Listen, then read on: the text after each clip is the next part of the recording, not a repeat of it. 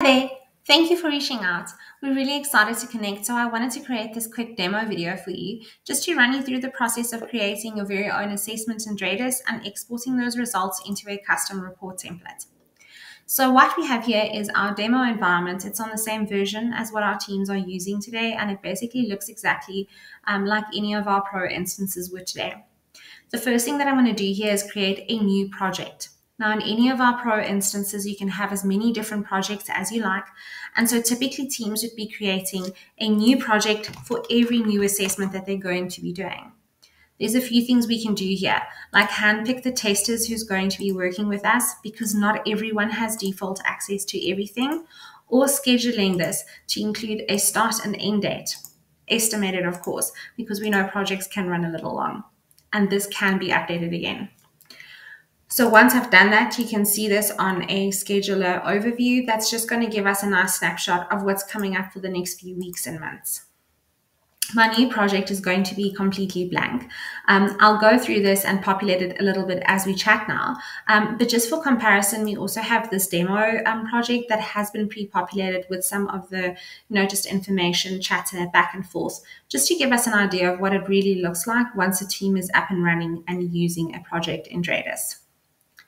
The first part of this that I would like to highlight is the use of issues or findings. There are three ways that we can pull findings in here. When we're doing some manual testing, of course, yes, we can write up a brand new issue from scratch. You'll see that I have a template here that's just guiding me through including all the information that I'm looking for in my projects. This is entirely customizable.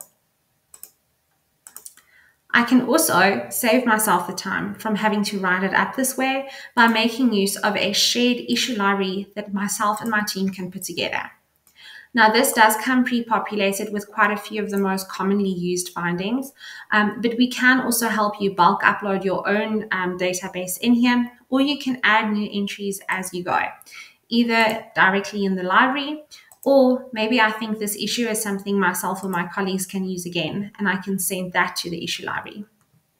Either way, I can then import findings from that library by searching some keywords directly from the project. When I add a finding from the library in that way, it's really just creating a copy of that master version in our shared database. And so when I go in here, I can edit this, maybe delete stuff that aren't relevant, add some project-specific information, and nothing that I do here is going to affect the master version that my team is using. Again here, I can add a tag. The third way of adding findings in here is probably by far the fastest, and that is to make use of the list of integrations that we have or our CSV blanket uploader if it's something that's either maybe open source or that you've created in-house. The process is going to be very similar either way, in that I can select my plugin that I want to use here and just bulk upload that file in here. Dradis is going to do a lot of work behind the scenes when I do this. First of all, it's going to hand pick out the fields that I'm looking for, maybe rename them or reorganize them so that what I'm ending up with in my project is only specific to what I was looking for. It's also going to take care of a lot of those repeat tasks, like for instance, deduplicating findings, merging them together, switching out the write-ups with my very own custom ones from the issue library, or changing the criticality based on my own custom ranges.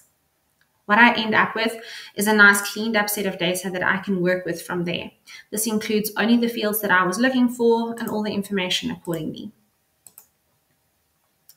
Depending on my workflow, I can also put these findings through a Q&A or a peer review. We have different states that we can assign them to one by one or in bulk, and I can, for instance, then send these to a reviewer. When my colleague signs on to check that out, it's really easy for them to just go to the Q&A dashboard and only see the findings that are ready for them. Depending on our workflow, they can use comments to loop me in on this, set this back to a draft, or say that some of them are ready to be published. The next thing that I want to show you is the use of methodologies, and it's nice to see it in this project because we do have a bit of a history going on here with that. Now, out of the box, we have quite a few of the most commonly used methodologies, but as with the issue library, we can help you bulk upload your own in here as well. So it doesn't have to be an industry standard. It could just be an internally developed checklist as well, for instance. Either way, we can create a custom Kanban with these tasks traveling across, depending on what your workflow looks like. These individual tasks can have their own custom fields too. So we can, for instance, include information here like the steps to take to replicate, or links to external resources, or maybe a little write-up that we'd like to have in our final reports every time we complete a certain task. Depending on our workflow, I can assign this to myself just so my colleagues know that I'm busy with something, or I can assign this to someone else along with a due date of when we need to deliver this. Whenever I loop a colleague in that way, they're going to get an instance-wide notification bringing them to this specific task in this specific project. And so Matt will come in here and see that that specific task is ready for review. As mentioned, we can pull information from this Kanban view into our final report. And so in the example that I'm going to export for you, I'm just going to pull the information from this done column out. When I'm happy with this project, there's a few ways that I can share this with a team then. The first way is that we can share it in our user portal called Gateway by giving the team additional access in here. Now, the access that we would be giving here is included with our subscription, and we can include this for as many people as we like. They'd be able to see the view-only access over here, individual findings, maybe specific ones assigned to them, breakdown of nodes, for instance, and I can even share my deliverables on here. On the subject of deliverables, we can now go ahead and also export this information into that custom report template. Now, just to give you a little bit of context on how we get to the point of being able to do that, every single one of our Dradis Pro subscriptions comes with a 30-day implementation plan included. The first step of this, of course, is to help you deploy Dradis in your own secure environment. But from there, we're also going to help you customize that instance. So for instance, help you bulk upload issue libraries or convert your methodologies. Most importantly, help you create your own custom Dradis report template. We'll then run you through that with an onboarding and training call and make sure that you're able to generate your own custom reports from there. This custom template, just to give you an example, could look something like this. Now, this is a template that we've created in Word with a feature of Word called Content Control, which allows us to set some custom fields here that we want Dradis to populate with project-specific information. These can be really straightforward fields like the name of the client we want to address, or bullet points, or maybe free-form blocks of text. It can also be smart fields like counting the findings within certain categories and using that information to create nice visuals like charts and graphs for us. Of course, it can also include the individual findings, where you'll see that the sections that I have included here are what I've been capturing throughout, and of course are customizable. We can also use certain fields in these findings to, for instance, create categories for ourselves. And lastly, we can include those methodology tasks or information from that methodology Kanban in here as well. And so once I'm happy with the project that I've created here, I can simply go ahead and export it into a custom template. Now, out of the box, we have Word, Excel, and CSV templates available. For the purposes of this, I have the template that I was just showing you uploaded in here. We also have a Q&A dashboard. Now, with that dashboard, it's going to allow my colleagues to come in here and just see a quick snapshot of what has been assigned to them. And so from there, they can then decide if we're going to export everything or just the stuff that's gone through to a published state. In this example, let's go ahead and export everything. Dradis is going to do a few things.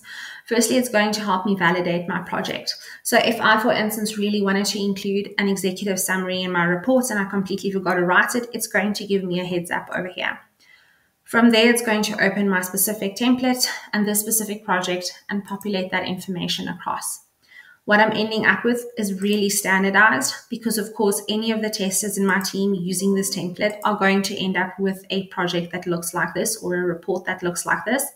But it's also really custom because not only is this a template that would have been created just for your team, but it's also only going to include the specific information for this project. And so you can see here that it's been populated throughout those smart fields, for instance, our tables, charts, graphs, all the way through to our individual findings, where you can, for instance, see that we have screenshots included as evidence, bullet points, numbering, code blocks, links, tables, all the way through to, for instance, those methodology tasks completed, where I've chosen to have the task name, details, and a space for tester comments. All of this is customizable with the creation of your own custom report template, but that's going to be the gist of the process. Everything I've showed you today is on our Assess license, and you can basically order directly through the website. I'd love to hear your feedback and thoughts though. So if you have any questions, let us know. We'd love to talk to you. Chat soon. Bye.